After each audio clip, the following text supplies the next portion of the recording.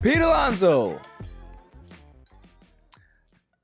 I think he's having a very good season. If somebody wants to say 40 home runs, he's the first Met since David Wright, and can't remember who else to have 100 RBIs in 3 straight seasons.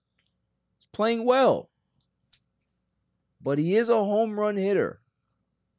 And when you look at all the metrics across the board, they're not that impressive to me, Dylan. Now, he's always been a good batting average guy, 265, 260. He hit 270 last year, which was really good. But his defense is average. He's a right-handed power hitter, which is not ideal.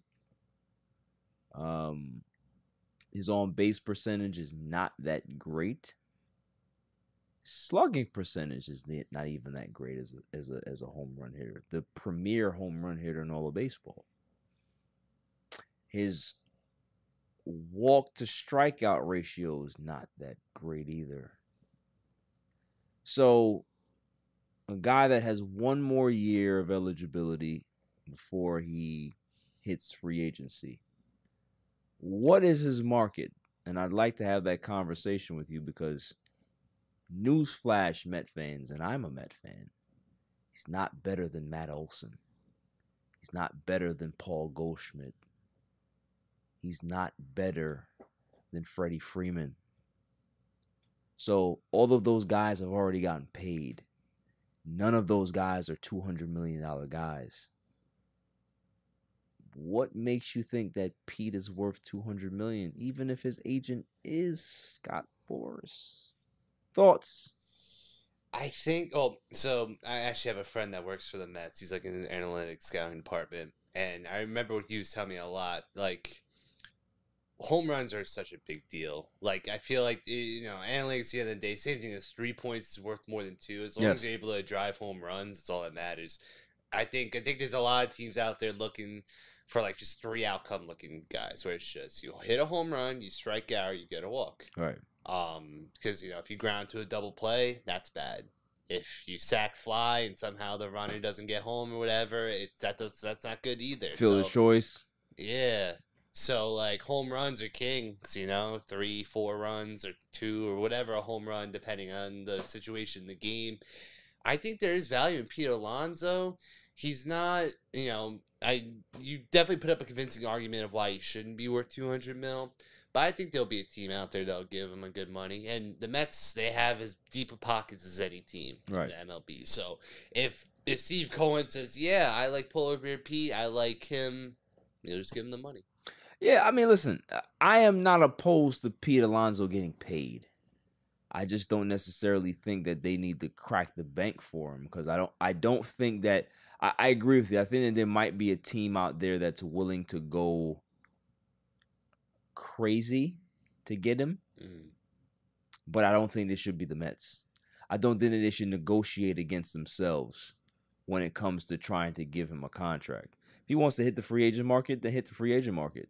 I would love for him to see what his value is on the market, and if he does get an offer that he would love the Mets to match, then you can come back and say, hey, I got this particular offer, can you match it? Can you come close to matching it? And if they don't want to, then you go ahead and now you already have a contract in the bag. So I think that's the way to go rather than trying to negotiate against yourself. I don't like when teams do that. It was the same situation that we had with Dak Prescott and the Dallas Cowboys. I didn't think that Dallas had to jump out the window to sign him. Let him test the market and see what it is. And then you can be able to say, okay, if somebody's willing to give him X amount of money, then cool. Then now we know what his actual value is. Yeah.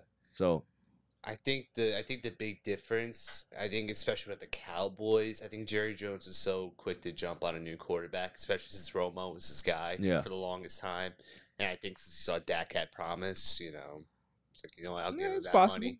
With Pete, though, the Mets have already plenty of talent. And even though this season was a disaster, considering the amount of money they spent in the offseason, I think Cohen will definitely reevaluate this upcoming year. Shohei's gonna be on the market, so that's gonna be fireworks for whoever signs them.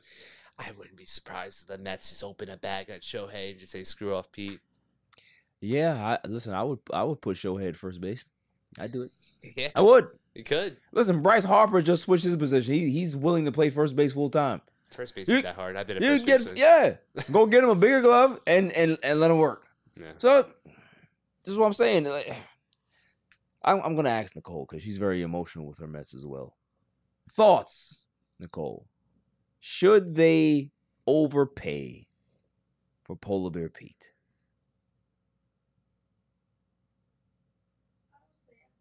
Yes. See, she's emotional. I told you. It's a nickname. Yeah. Polar Bear Pete. It's a good nickname. You know, I don't know. I don't think that just because we have, be careful with her. She's old. She's old and she bites. Cute cat though. I love her.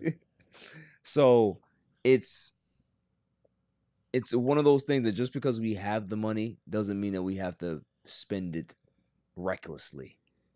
Because I don't think that Pete is going to age well. No. And that's the problem, right? If you give him a 6-year deal, he's not going to look good by the time that contract even gets remotely close to being over.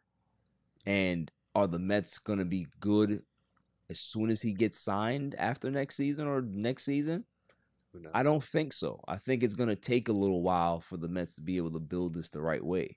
Yeah. So by the time that the Mets are good, what is Pete? 31? 32 possibly? Yeah.